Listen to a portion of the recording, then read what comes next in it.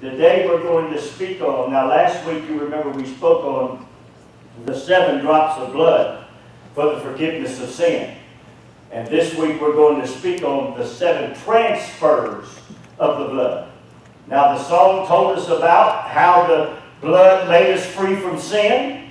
And then the 4th verse told us how the blood made us the righteousness of God. And what we're going to talk about this morning is the 7 transfers of the blood that develop you into the righteousness of God and into the maturity of the Christian life. So let's look at it. If you'll stand with me in honor of the reading of God's Word, we're going to read from Colossians chapter 1, verses 10 through 14. And you're going to see something in this scripture whenever I show it to you that's going to utterly astound you. It should astound you. It will impress you. Let's read it. That ye might walk worthy of the Lord unto all pleasing, being fruitful in every good work and increasing in the knowledge of God. Strengthened with all might according to his glorious power unto all patience and long-suffering with joyfulness. Giving thanks unto the Father, which has made us meet to be partakers of the inheritance of the saints in light, who hath delivered us from the power of darkness and hath translated us into the kingdom of his dear Son, in whom we have redemption through his blood, even the forgiveness of sins. Now let's pray. Father, we thank you for the music this morning. What a wonderful job of glorifying the King of Kings and the Lord of Lords was provided for us today. The depth of our worship doesn't depend on anything more or less than us getting into the spirit of praise as we hear the wonderful words about the King of Kings and the Lord of Lords. Now, Father, as we break the bread of life today, I pray that you'll open our eyes that we can see and our ears that we can hear, our heart that we can understand what the Word of God is saying to us, and then that we can apply it to our lives, because it's so critical that we don't just hear, but we apply, we act upon it. Now, Father, we thank you for these that have come to hear, so we know that they are into your word. Now, Holy Spirit, we surrender to you and we surrender to your way today as you instruct us and lead us into the truth of God's word. Minister, I pray in the wonderful and mighty name of Jesus, and we will give you praise and glory for every outcome. In Jesus' name, amen and amen, and you may be seated. Last week, we looked at the 7 places from which Jesus bled for the forgiveness of sin and for man's purging and cleansing. This week we're going to look at those same 7 places. Isn't it amazing that the same place he bled for your sin is the same place he bled for some transformation, for some change? Jesus bled in the Garden of Gethsemane from his sweat for man's rebellion. To recap last week, he bled from his crown of his head for the soul of man and his sinful decisions. He bled from his back for the sins done against the body. He bled from his side for the sins done against the church. He bled from his hands for the sinful deeds that are done by our hands. And he bled from his feet for the sinful places that man goes while rebelling and living in rebellion. So we see that man from, now watch this now. Now watch what I'm about to say, because this is a very big comment. We see that man from head to toe and from inside out was full of sin, depravity, and curse. Someone said to me, Pastor, we can see where he bled outwardly. How can you say from the inside out? Because that's where the sweat came from. Sweat did not come from his outer man, what you could see. His sweat came from his inner man, from his body. So he was a sinner from head to toe and from inside out. That's where every man minus Jesus Christ lives. He is a total, depraved individual and locked under the curse of sin. Man, the God that you serve is a thinker. He didn't leave one piece of it undone. Didn't leave one piece of it out. He covered every avenue and every area for you so that you could come to know Jesus Christ. Now let's look at what God does for us once we are saved. Now I want you to bear in mind here. There is salvation in Jesus' name, and there is the follower who lives in the maturity that the blood provides. The saved man will walk and try his best being saved to live for God, but will go through trials, troubles, and tribulations and adversity, will constantly and consistently fall under the weight of guilt and shame, find himself in a position where he is consistently seeking God for forgiveness of personal sin. That's what the saved man does. Because he knows that his sins were forgiven, and therefore when he sins through many of the various ways, through 17 works of the flesh, as Paul put it in Galatians 5, or through 23 works of the reprobate mind, which Paul determined in Romans chapter 1, he's constantly operating from a position of makeup because he got saved, but salvation and the life of salvation was the extent to which he understands the Christian life. But the blood of Christ that covers sin is worth much more than just the covering of sin to the believer. Now let's look at what that means. Colossians 1:10 through 14, this is what it says. That ye might walk worthy of the Lord. There you see Paul identify the places that the feet would go, and when the feet go under the salvation of the gospel of peace, then you walk worthy of the Lord. So right off the bat, in Colossians chapter 1 and verse 10, Paul is alluding to the blood that Jesus shed from his feet. The deliverance from the power of sin, which is the first part of the working of the blood, and have translated us, or I went too far, and that ye might walk worthy of the Lord, and then unto all pleasing, being fruitful in every good work.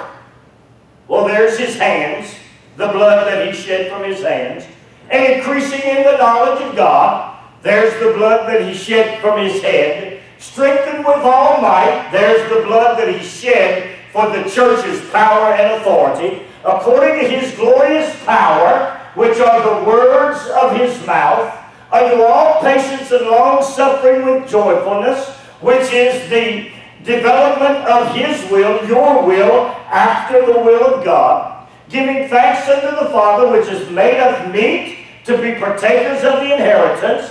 That is the back for health and wealth. It is your inheritance for you to live in health and for you to live in the healing power of the blood of Christ. Now watch this. Of the saints in light, peace that the place of the blood flows from, that serves to enlighten the total man. Now we see that when Jesus bled from 7 different places for the transformation of man, he bled there once you got saved so that you could come into the place of living under the illumination of Jesus Christ, the light. Look at what the Word says, giving thanks unto the Father which has made us. What made you? The blood. Where did the blood come from? Well, it came from his sweat, it came from his head, it came from his back, it came from his side, it came from his hands, it came from his feet, and it came from his beard. 7 different places that you were made.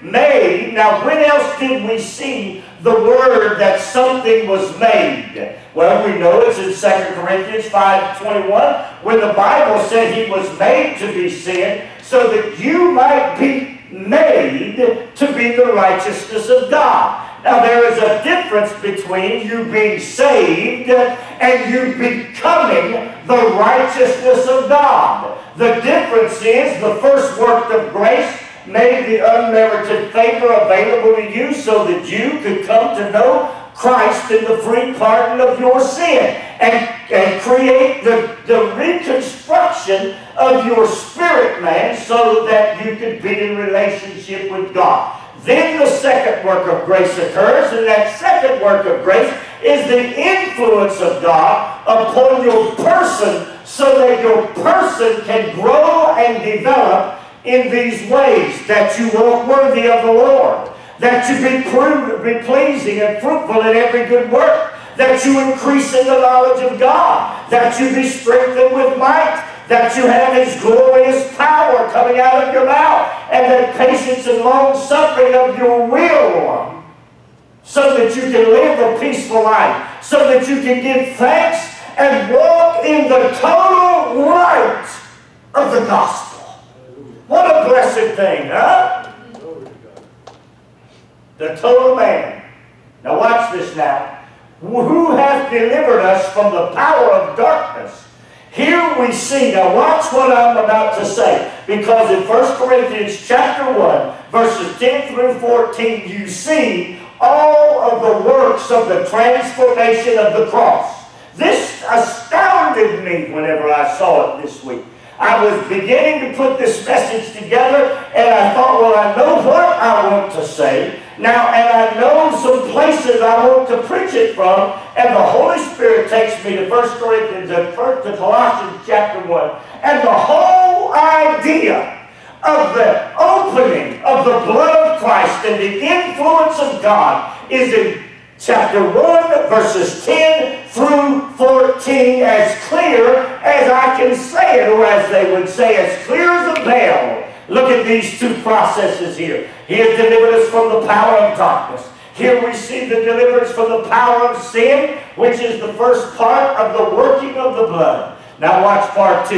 And hath translated us into the kingdom of His dear Son. There is the second work of grace, where God translates you and changes you and transforms you into the image of His dear Son. Here we see the second work, which is the influence of God. This turning away from darkness is in fact a turning to the light. It gives us the perfect picture of David's description of the light as being a lamp unto our path, to change him, and a light a lamp unto his path, and a light unto his feet, so that he could be transformed by the places that he grows and become a mature follower of God in Christ. Isn't that what we want? Isn't that what you're seeking when you come to the house of God? Aren't you looking for a way to be able to follow God without constantly having to live in the guilt of sin? Having to be repentant for things you say and things you do. Isn't that what we're looking for? Well, the Bible very clearly tells us that the 7 places that Jesus Christ bled from were for your forgiveness of sins and for your personal development as a follower of Jesus Christ. And Paul taught it in Colossians chapter 1. Let me go back and read that one more time. That you might walk worthy of Him. Your feet will go to the right places. Unto all pleasing and fruitful in every good work. Your hands will be anointed and increasing in the knowledge of God. Your head, your soul, your mind, will, and emotions will be focused and centered on Him, strengthening you with all might. That came from the power that He gave the church when He said, all authority is given to me in heaven and in earth, according to His glorious power, which came from the words of His mouth. We saw that in Genesis chapter 1, and we know that He said to Isaiah, the words that cometh out of my mouth, they accomplish what I pleased and do what I sent them to do. See, there is glorious power in the blood of Jesus Christ, unto all patience and long suffering, that your will might conform to the will of the Father.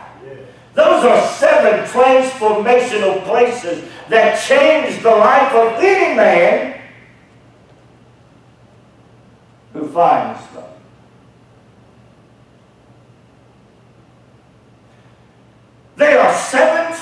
transformational places that change the life of any man who finds them. But we don't preach this today. I would venture to say you have never heard this before. I would venture to say that the story of the blood for salvation has been harped upon and preached upon to the point that when you sin, you wonder if this blood really works. Because it doesn't keep me from sinning. It doesn't keep me from having to repent. It doesn't keep me from bearing the guilt. It doesn't keep me from hiding within me the sin that I commit. It doesn't keep me from not desiring to do the wrong thing. Because you never found the 7 transformational parts of the blood. You only found the 7 pieces of the blood for forgiveness. You never understood the 7 transformational, life-changing, life-developing, life-translating, life-changing to the image of the Son of Jesus Christ, because no one ever told you. No one ever said to you that you can come to the measure of the stature of Christ Jesus. No one ever told you that it was through the blood, and only through the blood, that you would get that. Oh, they told you you might get there through reading the Word. They said you can come to know Him through prayer. They said if you will come to church. They told you if you will give money. They told you if you will get involved. But church, I'm here to tell you today, until we understand the transformational deliverance of the blood of Jesus Christ that transforms you into a kingdom vessel, everything else will fall short. Someone said that means I'm not going to heaven. No. God is faithful to His Word. But your life should be a life of living that causes you to reign in this life. You will not reign if salvation, being saved rather, is the only piece of the gospel you have a hold on. You will be saved, but the gospel is deeper. And Jesus, through Paul, through the command of the Holy Spirit, told Paul the 7 things that His blood would do for you if you would come into the dimension of the transformational blood of Jesus Christ that will bring you into the image of Christ Jesus. Now watch me now.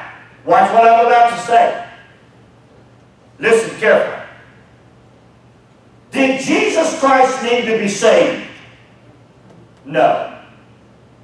No.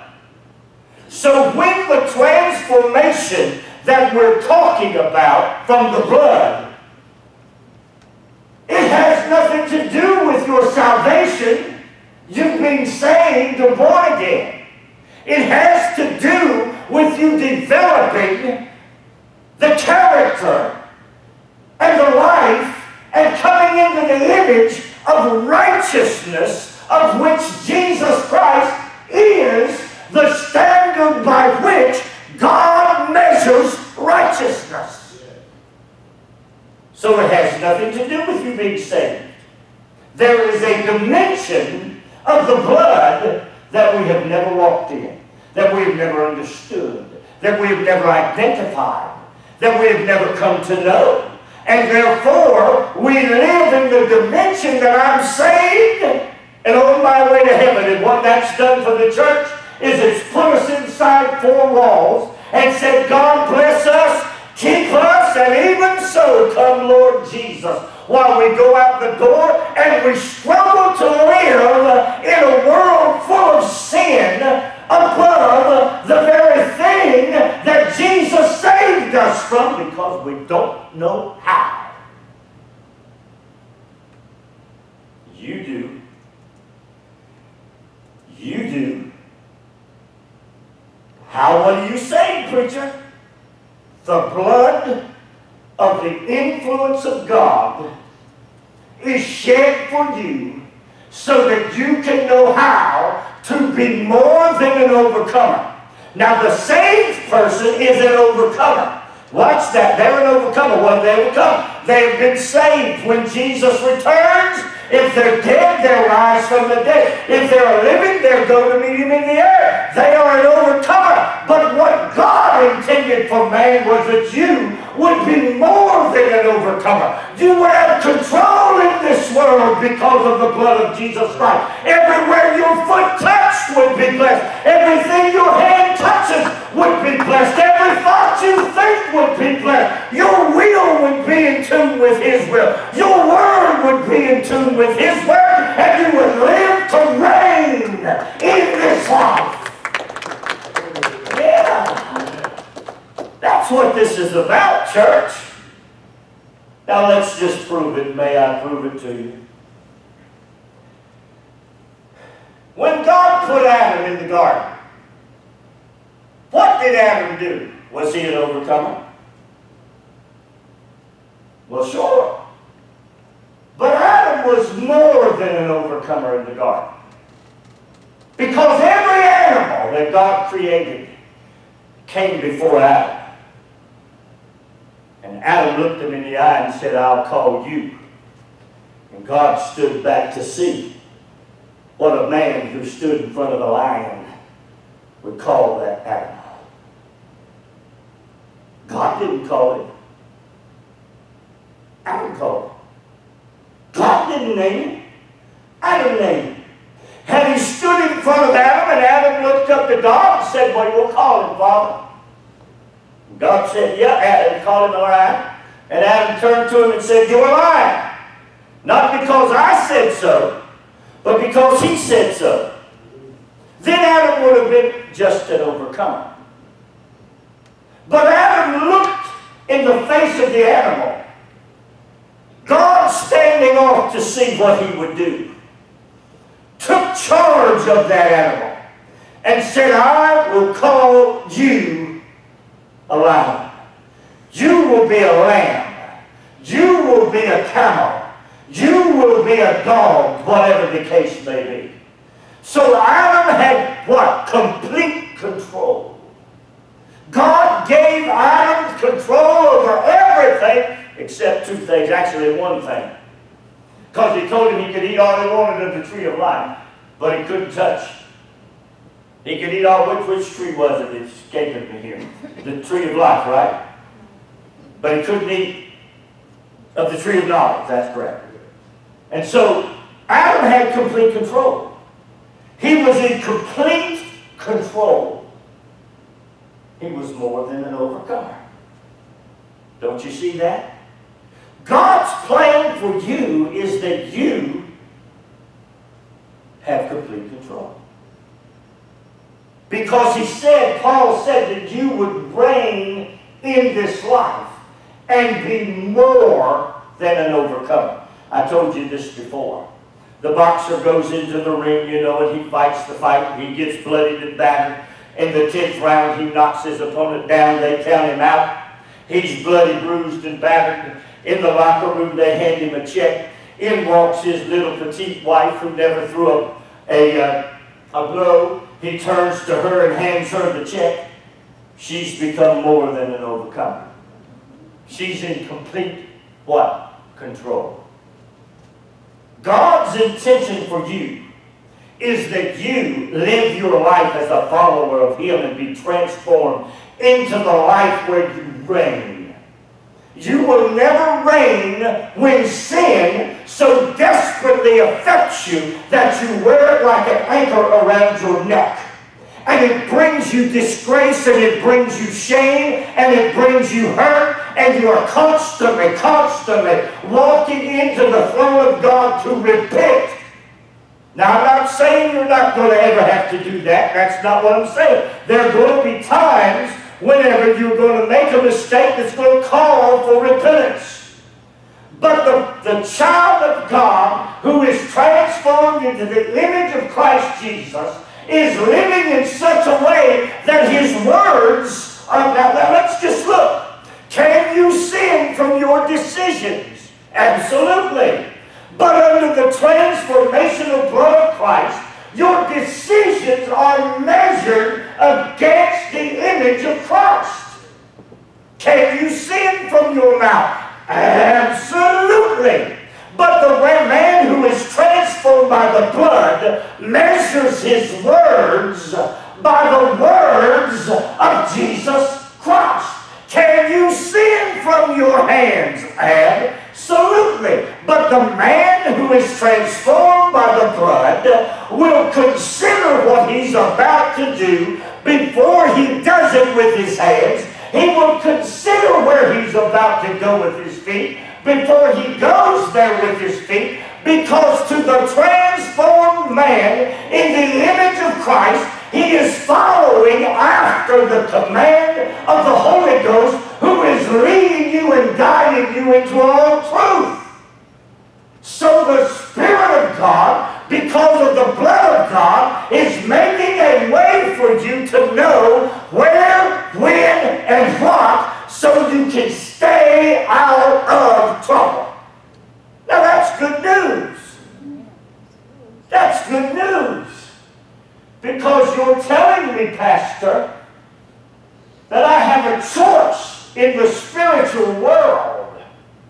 That I have a choice about how I respond. Now watch this now, because I'm going to teach you something you may never have heard. If you've heard it, then bless God, you know it, and I'm glad about it. There are two ways to handle everything that comes into your life. The first way is the way that leads to problems. You can react to anything that comes your way. You can react to it. Somebody says something you don't like, and your immediate reaction is, well, now I'm just going to tell you. Who do you think you're talking to? I got a guy that works with me who does that all the time. Who do you think? You don't know who you are. What you are. Does that all the time. No matter who says something to him, he immediately reacts. You can live life as a reactor. And if you do, you're going to stay in the realm of being saved and repent. Saved, but repent. I'm saved, but I'm repentant. Why? Because I was guilty because of my reaction.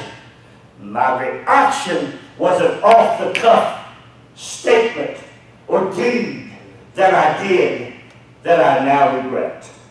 There are two ways to live, you know. You can live as a reactor. But I choose to live as a responder. A responder.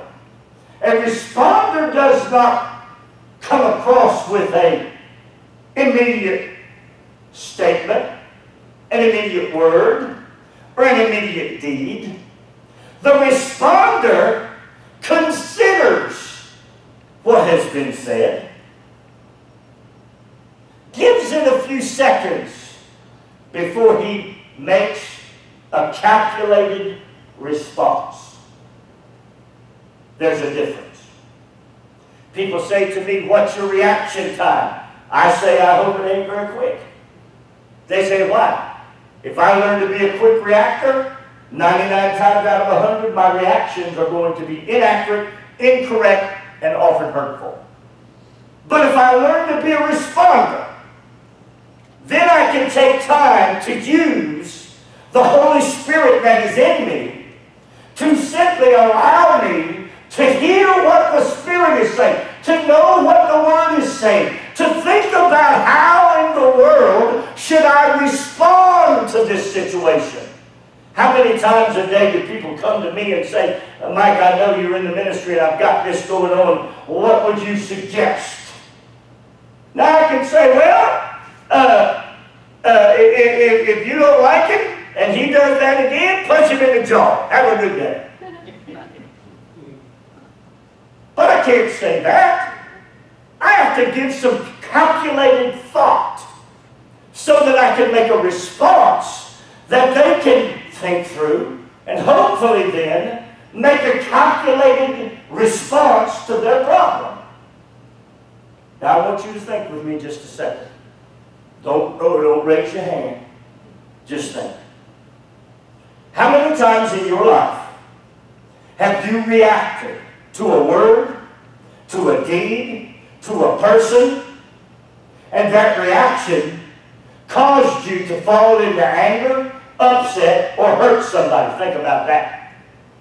How many times has that happened to you? Well, it happens all the time, Pastor. You know that well. Then I'm here to tell you. What the blood of Jesus Christ that transforms you into a kingdom vessel does for you is that it gives you a different perspective to operate from. And that perspective is that you don't have to be a reactor anymore. You can be a responder and give a calculated answer to the world, to the problem that faces you from the Word of God, the teaching of God, the Holy Spirit of God, because Christ in you, who is the hope of glory, is directing your words and your thoughts and your plans and your actions, so that when you respond, you walk away full of the victory that comes from the Spirit of Almighty God. See? But we choose to react. We choose not to walk in the light of the Word. Who have delivered us, now I want you to get this part right here, hath translated us into the kingdom of His dear Son. The man that is translated into the kingdom of His dear Son has been changed by the second work of grace, which is the influence of God to change you. I have a friend who every time he gets mad will stand up and tell you, that's just the way I am. Well, glory to God. Then what has salvation, what is being saved, what has the blood done for you? Because it has not changed you. It has saved you, but you're still having to repent for reactions that are contrary to the Word of God. I want you to be changed. Now watch this line right here. The influence of God to change us and translate us into a kingdom vessel. If you're not trying to be a kingdom vessel, then what you're trying to do is live in trouble, anguish, hurt, anxiety. If you're not trying to live and become a translated kingdom vessel, this is what has been promised to you. He said you would be delivered out of the power of darkness. Now what that means is out of the control of darkness and translated into the kingdom under the image of His dear Son. Now that says volumes, doesn't it? Sure it does. In whom, now look at this now, in whom we have redemption. We are ransomed in full. This word means the full plan of salvation. Everything that's included in it. Preservation, safety, soundness, healing, and security. All given to you because you have been redeemed. Through, now how did you get there? Through His blood. It's the only way to get there. Here, His blood is identified as the agent that allows grace and forgiveness and cleansing and grace and development for purity. Even the forgiveness of sins, the beginning of grace in the favor of God is that man is forgiven of sin. The influence of God will not exist for mature living unless this fact is in place. That means that everything that I read to you from 1 Corinthians chapter 1, verse 10 through 13 will not exist until you come under the blood for salvation. When this is in place, the individual can begin to express the fruit of the Spirit that is the outward effects of the influence of God. This is what the blood does. But we have lived in it, and we have attempted to serve God only in the cleansing of the forgiveness of sin. And that is a good place to start.